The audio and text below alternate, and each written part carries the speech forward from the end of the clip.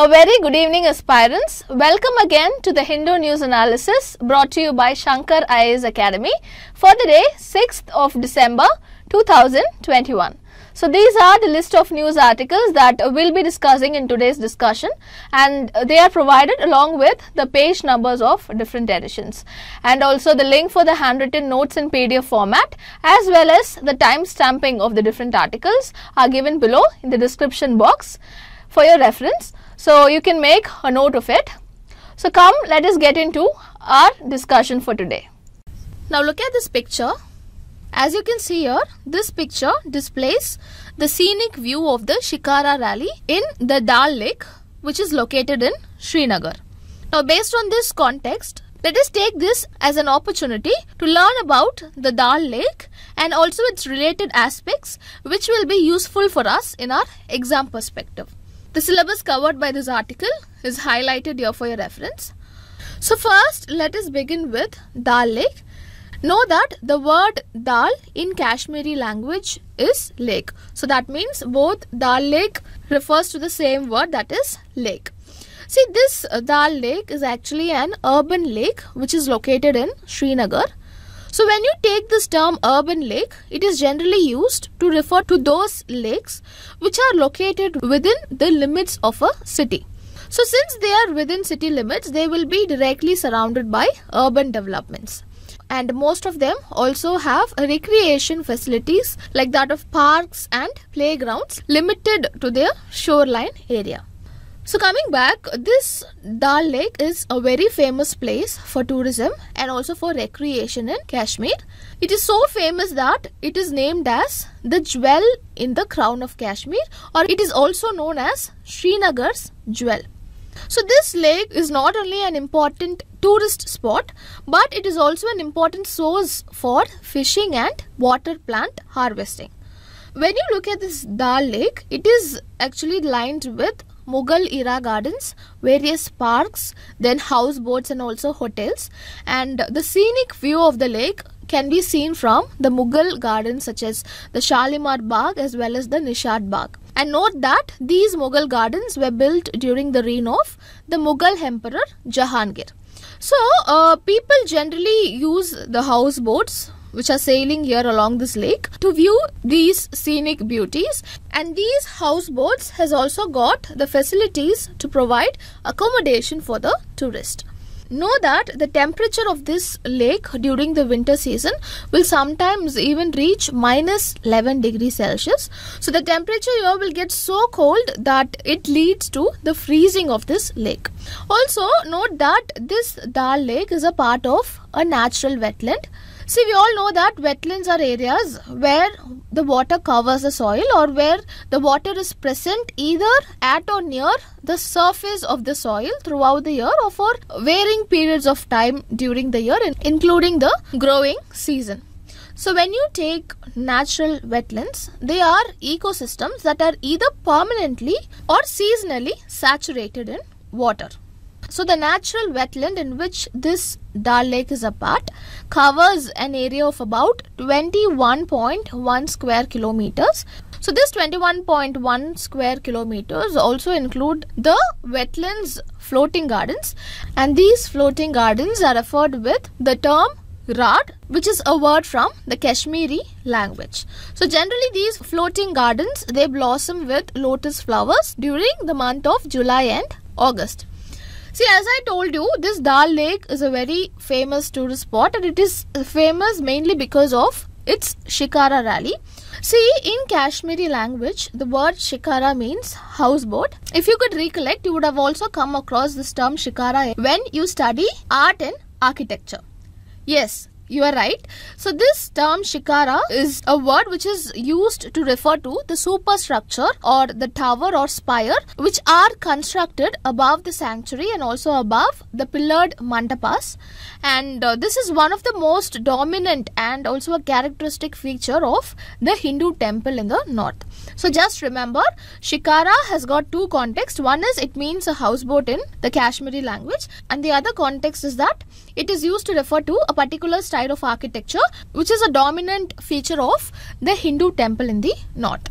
So coming back, even recently a grand Shikara rally was actually organized by our tourism department in the Dal Lake in Srinagar, and this rally was organized in connection with the celebration of the birth anniversary of Sardar Vallabhbhai Patil. So generally what happens is, during this rally and all, the Shikaras will be traditionally decorated, and these decorated Shikaras will then pass through several scenic spots of the Dal Lake. So this is how the rally actually goes on. So as I told you in the beginning, this Dal Lake is present in Srinagar.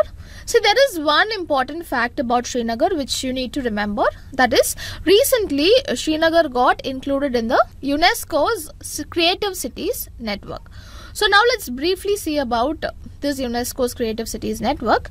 See, this UNESCO's Creative Cities Network, which is shortly known as the UCCN, was established in the year 2004. This UCCN has actually developed a network of cities which has got some creativity as a strategic factor for the sustainable urban development. So the major core objective of UCCN is to facilitate the cooperation between these creative cities, and this objective of facilitating the cooperation between the creative cities is achieved in two ways. So the first way is by exchanging the best practices in cultural life, and this exchange is done at both national as well as at international level. So the second way in which this objective is achieved is by strengthening the platforms for the participation in the cultural life.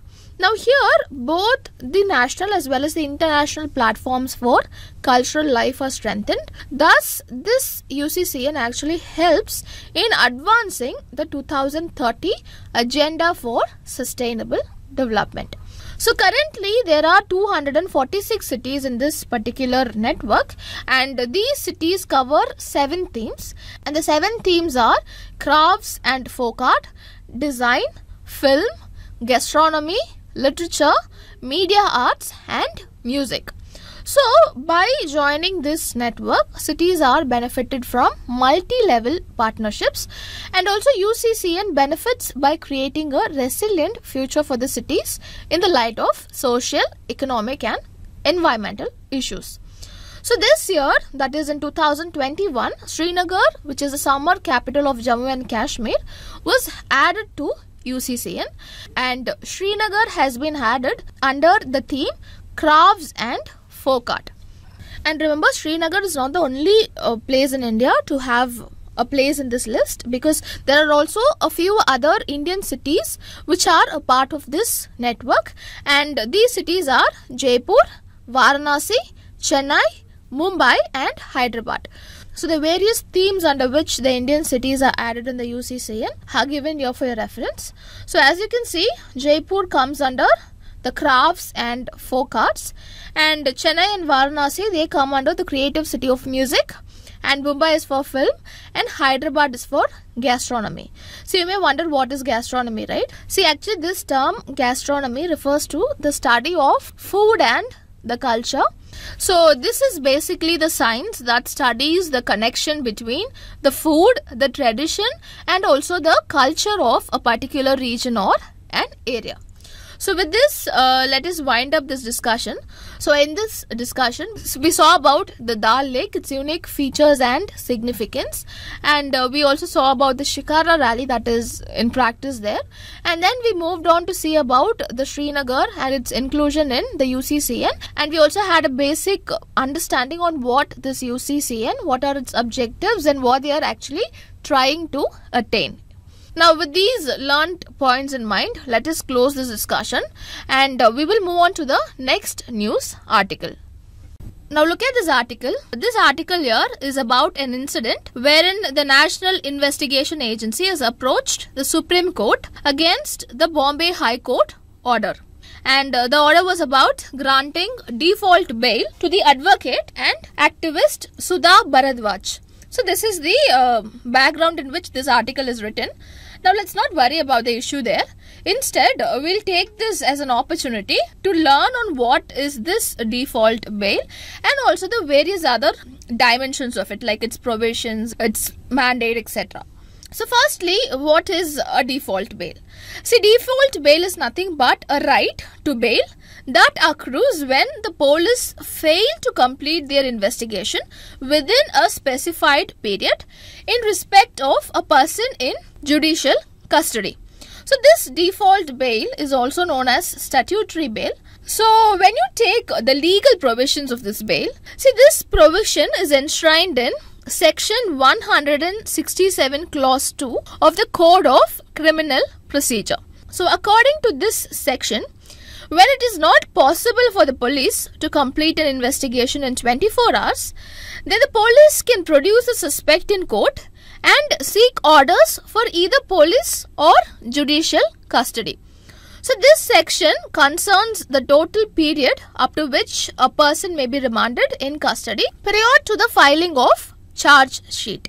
See, the purpose of a charge sheet is to notify a person about the criminal charges that is or are being issued against him or her.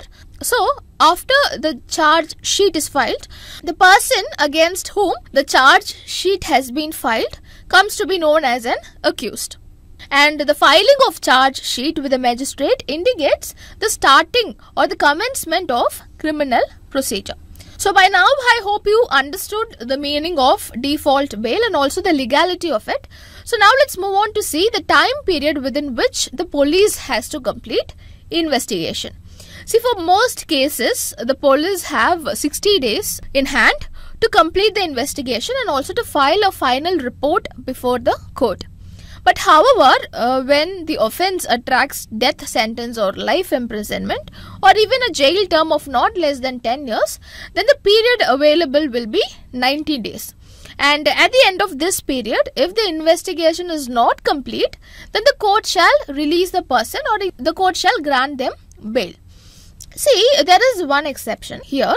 That is, though we saw that the maximum limit is 90 days, still it is not a fixed term. In the sense, this maximum limit varies with different laws. Now, say for example, under the Narcotic Drugs and Psychotropic Substances Act, the period or the maximum limit is 180 days. But then, in cases which are involving substances in commercial quantity, then the period may be extended up to 1 year, and this extension beyond 180 days can be granted only on a report by the public prosecutor, wherein the progress that was made in the investigation is indicated by the public prosecutor, indicating the progress made in the investigation and also by giving reasons to keep the accused in continued detention.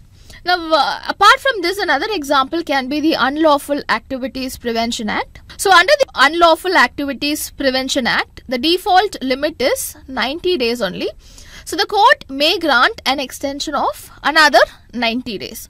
So, these two examples show that the extension of time is not automatic, but then it requires a judicial order. So finally, we will wind up this article by saying about the principles that are laid down with regard to default bail. See, default is a right regardless of the nature of the crime. So, the stipulated period within which the charge sheet has to be filed begins right from the day the accused is remanded for the first time.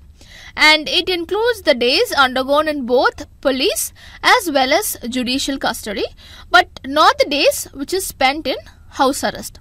So, a requirement for the grant of a statutory bail is that the right should be claimed by the person in custody. So, if the charge sheet is not filed within the stipulated period and if there is no application for bail under Section 167 Clause 2, then there is no automatic bail.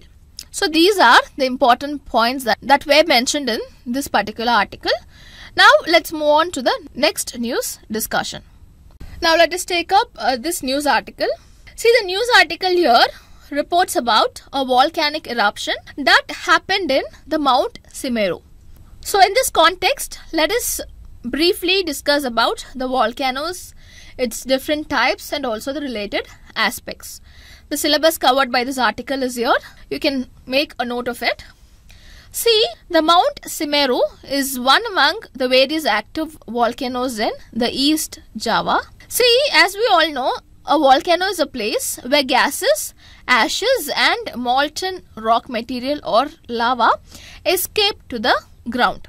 See, a volcano is termed as an active volcano if the materials mentioned above are being released or have been released out in the recent past.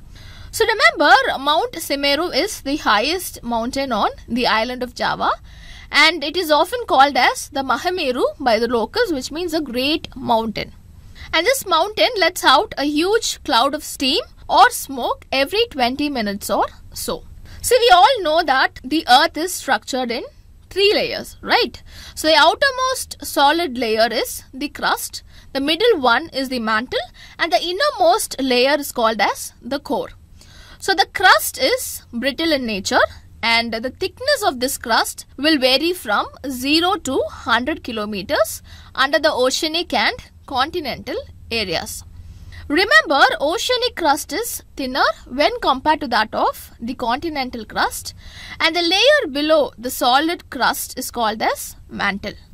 And this mantle has higher density than that of the crust. And remember, the mantle contains a weaker zone called the asthenosphere.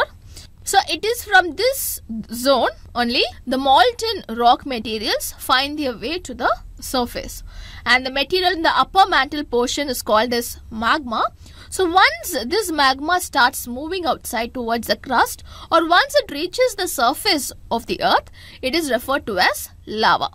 So the material that reaches the ground includes lava flows, pyroclastic debris, volcanic bombs, ash and dust, and also gases such as nitrogen compounds, the sulfur compounds, and also minor amounts of chlorine, hydrogen and argon. So volcanoes are basically classified into 5 major types based on the nature of eruption and also based on the form that they have developed at the surface. So the first type is shield volcanoes. These are the largest of all the volcanoes on the earth, and a classic example for this shield volcanoes are the Hawaiian volcanoes. See, generally the shield volcanoes are made up of basalt, which is actually a type of lava that is very fluid when erupted. So it is for this reason these volcanoes are generally not steep. Note that these volcanoes become explosive if somehow water gets into their vent, and apart from this and otherwise they are generally characterized by low explosivity. And the upcoming lava moves in the form of a fountain, and it throws out the cone at the top of the vent, and it develops into a cinder cone. Now the second type is composite volcanoes. See, these volcanoes are characterized by eruptions of cooler and also more viscous lavas when compared to that of basalt. So these volcanoes, they often result in explosive eruptions, and along with lava, large quantities of pyroclastic materials and also ashes found their way to the ground. So this debris is generally collected near the vent openings, resulting in the creation of strata, which gives the mountains the appearance of composite volcanoes. And coming to the third type, which is caldera. See, these are the most explosive of the Earth's volcanoes, and they are usually so explosive that when they erupt, they tend to collapse on themselves rather than building any tall structure. So the collapsed depressions are called as calderas, and their explosion indicates that the magma chamber supplying the lava is not only large but also nearby. And coming to the fourth type, that is the flood basalt provinces. See, these volcanoes outpour highly fluid lava that flows for long distances. So some parts of the world are covered by thousands of square kilometers of this thick basalt lava flows, and there can be a series of flows with some flows attaining thickness of more than 50 meters. And individual flows may extend for hundreds of kilometers. So the Deccan Traps from India, which is presently covering most of the Maharashtrian plateau, are a much larger flood basalt province. and it is believed that initially the trap formations covers a much larger area than the present. So coming to the final and the last type, which is the mid-ocean ridge volcanoes. See, these volcanoes, they occur in the oceanic areas, and a structure of more than 70,000 km long mid-ocean ridges run through all of the ocean basins. And this ridge's core section is prone to frequent eruptions, which are called as the mid-ocean ridge volcanoes. So far we saw about the volcanoes and their different types. So now let's move on to see the pros and cons that are associated with volcanism. Let's start with the advantages of volcanoes. So the first advantage is that they improve the land fertility. See, volcanoes help to create fertile land for us, and the volcanic soil is actually highly fertile, and it is also very productive for plants. See, the major reason for this is because the lava and the ash of volcanoes are enriched with minerals. So once they are released, they are taken up by the soil, helping in plant growth. And the volcanic soil has got a greater water retention compared to normal soil, and it also has a high level of phosphorus, which is really vital in plant growth. Now secondly, it provides water to the atmosphere. That is, volcanoes help in providing the planet with water. So to understand better, about 75 to 95% of gases which are emitted upon the eruption of a volcano are water vapor. Thirdly, volcanism provides sulfur. See, volcanoes, they contribute a large amount of sulfur dioxide levels to the earth. So as we know, sulfur is the third most abundant mineral in the human body, which helps to build proteins in humans as well as in various other organisms. So this sulfur dioxide, which is emitted from the volcanoes, are preventing global temperatures from rising too high, thereby slowing down 25% of global warming potential of the greenhouse gases from the 2000 to 2010. And then it also helps in carbon cycle regulation. That is, before humans started burning massive amounts of fossil fuels, and before we were exceeding the planet's carbon limits, these volcanoes played a very important role in contributing to the carbon dioxide to the atmosphere. See, carbon dioxide is one of the major reactants which are required by plants to carry out photosynthesis. And lastly, the volcanoes also provides a refuge for plants and animals due to their steep inclination. Now coming to the disadvantages. See, volcanoes are associated with wide-scale destruction because the lava from these eruptions may flow into the city, thereby causing massive infrastructure damage and deaths. And many people have even suffered deaths due to volcanic blast, and this may also lead to people being homeless, requiring help and assistance for their survival.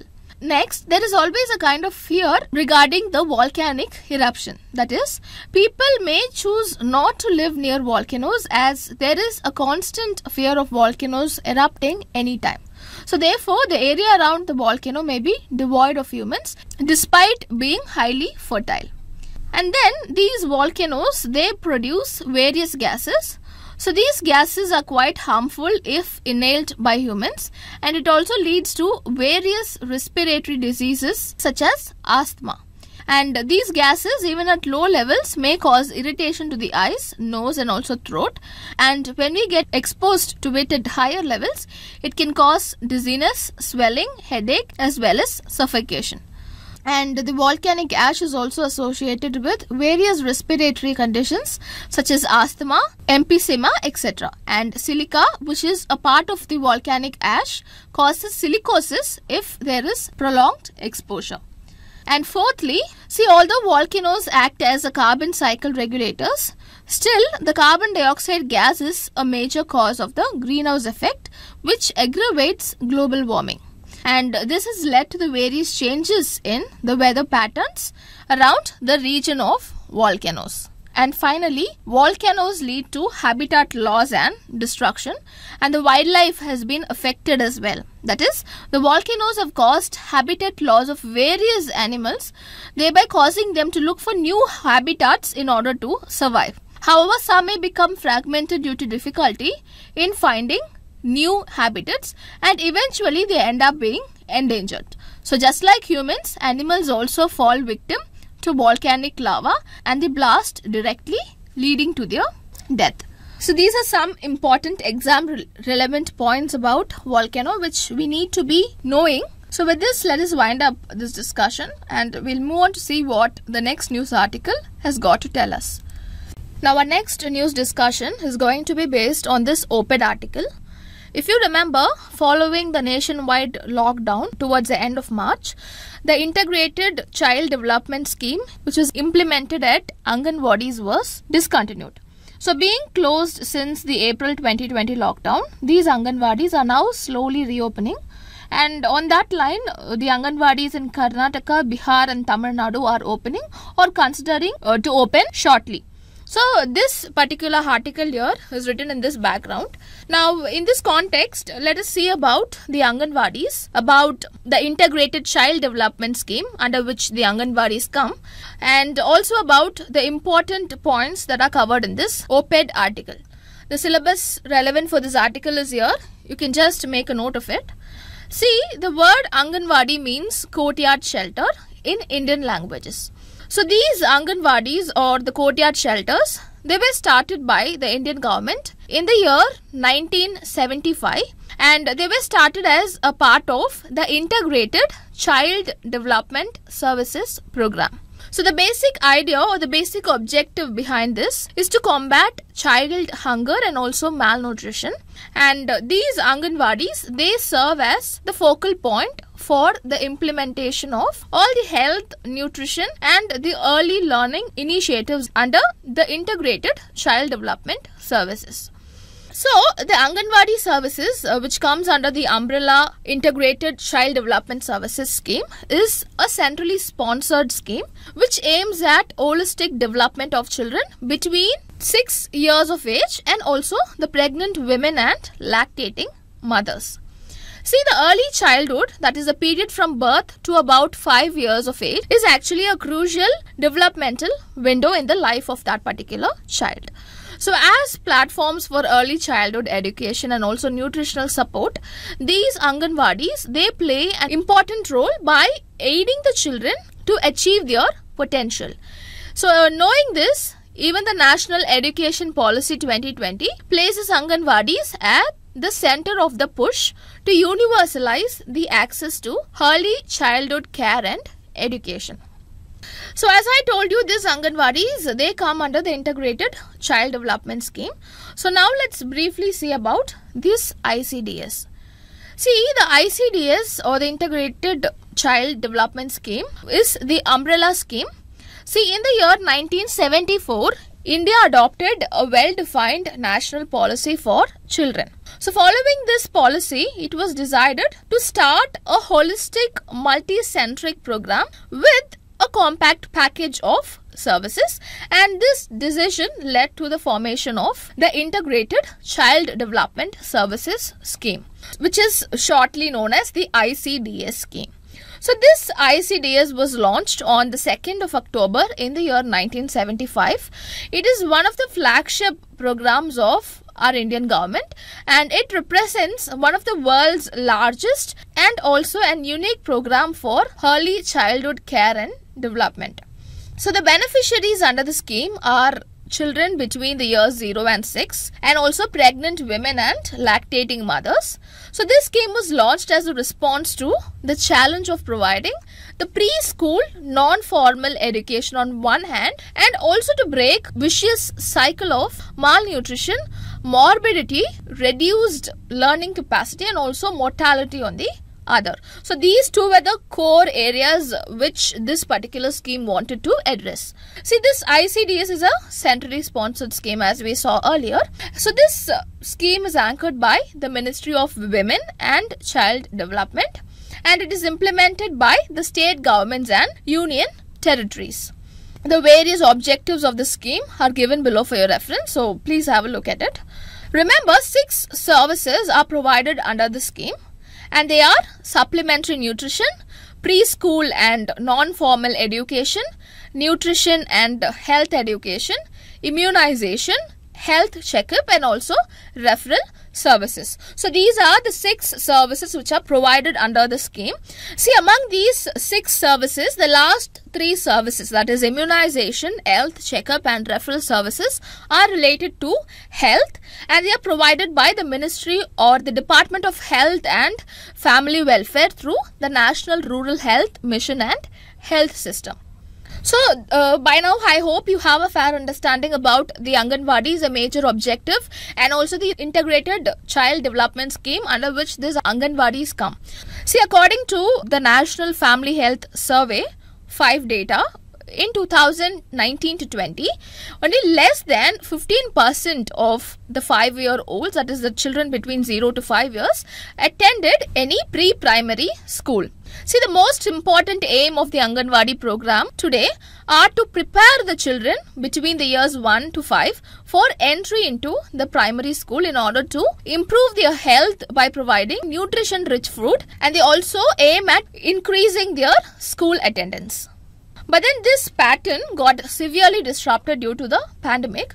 So now in this editorial, the author here has put forward certain challenges that are there in this Anganwadi system, which has to be seriously focused.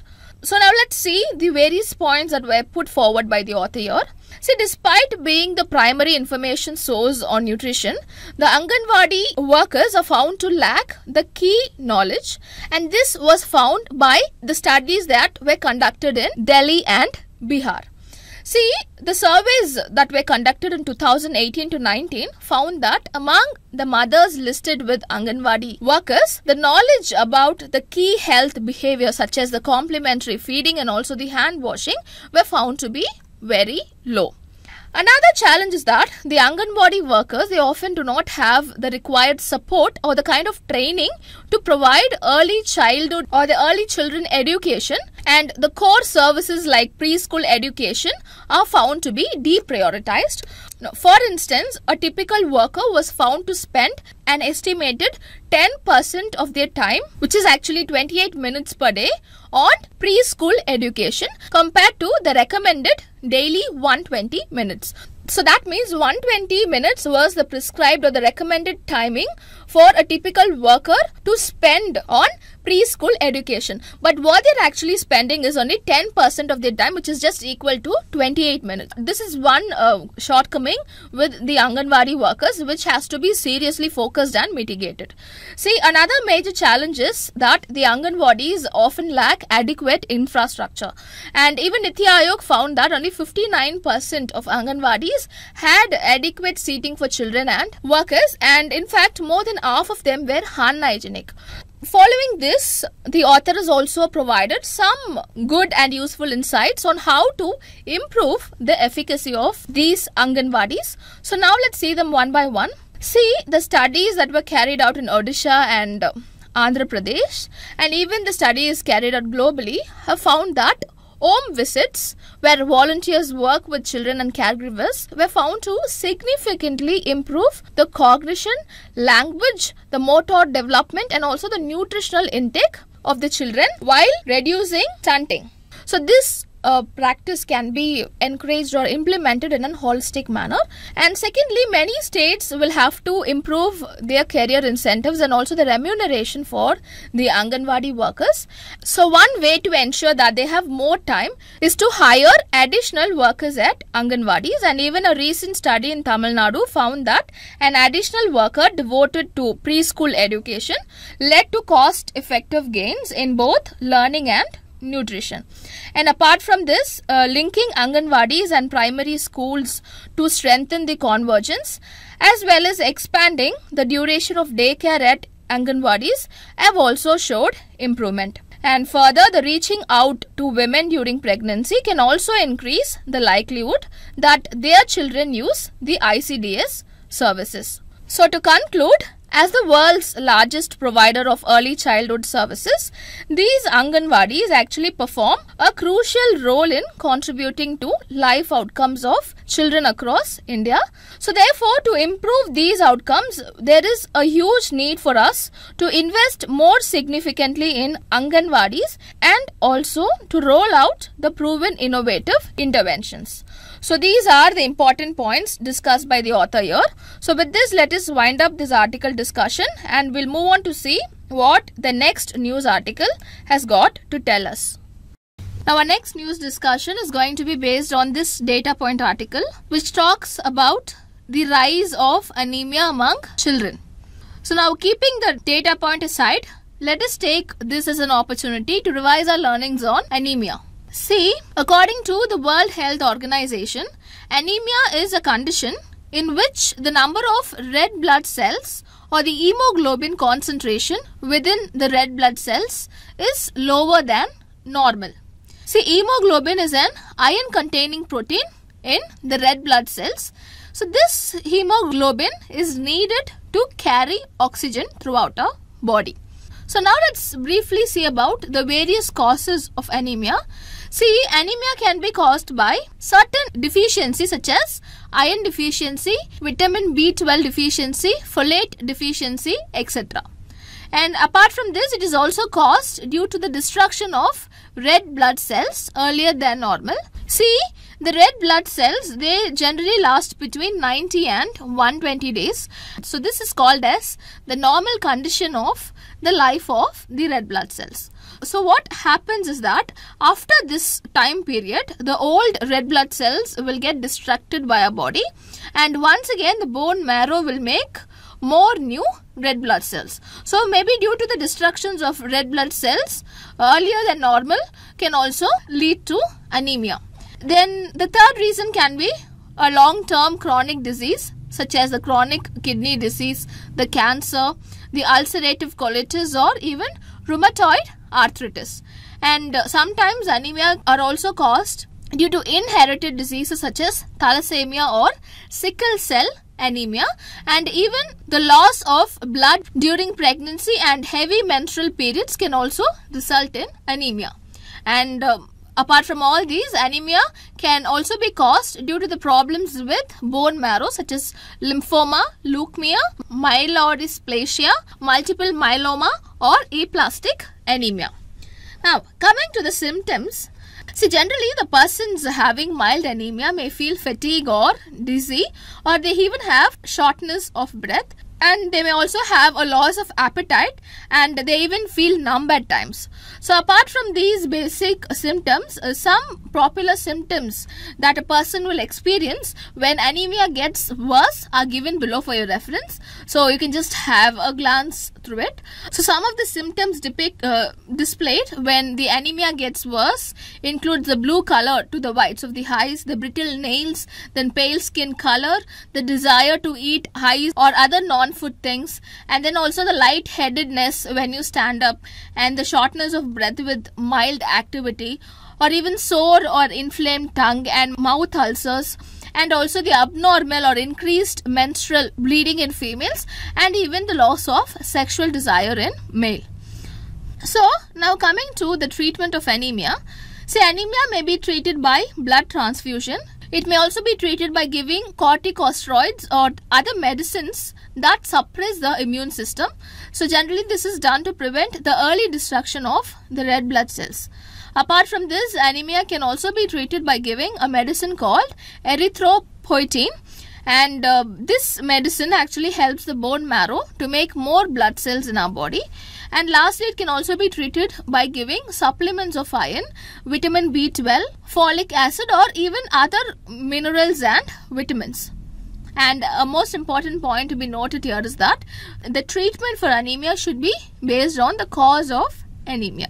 So these are the important points about anemia that we need to have in mind whenever we learn about anemia. So with this, let us wind up the article discussion for today, and we'll move on to the next part of our Indo News analysis, which is the practice question discussion. Now look at this question. Consider the following statements regarding default bail. Statement 1. a right to bail that is opted when the police fail to complete investigation within a specified period. Statement 2. The time period within which police has to complete investigation is fixed at 90 days. So we need to find the correct statement here. So when you take the first statement, this statement is correct because the statement given here is the definition of a default bail. See, default bail is nothing but a right to bail that accrues when the police fail to complete investigation within a specified period in respect of a person in judicial custody. So another name for default bail is statutory bail.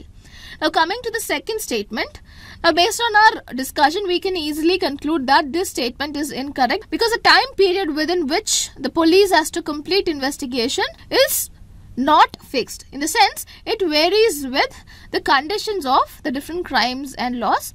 For most offences, the police have 60 days to complete the investigation and to file a final report before the court. But however, in situations where the offence attracts death sentence or life imprisonment or a jail term of not less than 10 years, then the period available is 90 days. And in the cases of Narcotic Drugs and Psychotropic Substances Act, this period is till 100 and extended till 180 days. But then, and in cases involving substances in commercial quantity, the period may be extended up to 1 year. And even in the case of the Unlawful Activities Prevention Act, the default limit is 90 days only, and the court may actually grant an extension of another 90 days. So to just put it simply, the time period is not fixed and it varies with laws and crimes. So that means only the first statement given here is right, and since only the first statement is right, the correct answer here would be option A, that is 1 only. Now look at this question. Consider the following statements with reference to UNESCO Creative Cities Network. Statement 1. The only Indian city included in the UCCN is Srinagar. Statement 2. Srinagar was added to UCCN under the theme Crafts and Folk Art. See, actually the first statement given here is incorrect because as we saw in the discussion, Srinagar is not the only city which is included in the UCCN list, because along with Srinagar there is also 5 other cities which are included in the UCCN. And these 5 cities are Jaipur, Varanasi, Chennai, Hyderabad and Mumbai. So the first statement is incorrect. And when you take the second statement, this statement is correct because in 2021, Srinagar was added to UCCN under the theme Crafts and Folk Art. So since only the second statement is correct here, the right answer here would be option B, that is 2 only. Now look at this question. Consider the following statements with reference to anemia. Statement 1. The lifespan of our red blood cells is only 1 week. Statement 2. Anemia in children is caused only due to iron deficiency. So we need to find the right statement. See, when you take the first statement, it is incorrect because the normal lifespan of the red blood cells is 90 to 120 days. So the first statement is incorrect. Now coming to the second statement. See, anemia in children may also be caused due to other deficiency, say like that of vitamin B12 deficiency or mineral deficiency, or at times it can even be caused due to inheritance. So therefore iron deficiency is one of the cause, but it is not the only cause of anemia in children. So that makes the second statement incorrect. So the right answer here is option D, because both the statements given here are incorrect. The list of mains practice questions is given here. Please write your answers and post them in the comment section. So with this, let us wind up our discussion for today. If my video was useful to you, then please don't hesitate to like, comment and share, and do subscribe to our Shankar IAS Academy YouTube channel for more updates regarding UPSC Civil Services preparation. Thank you.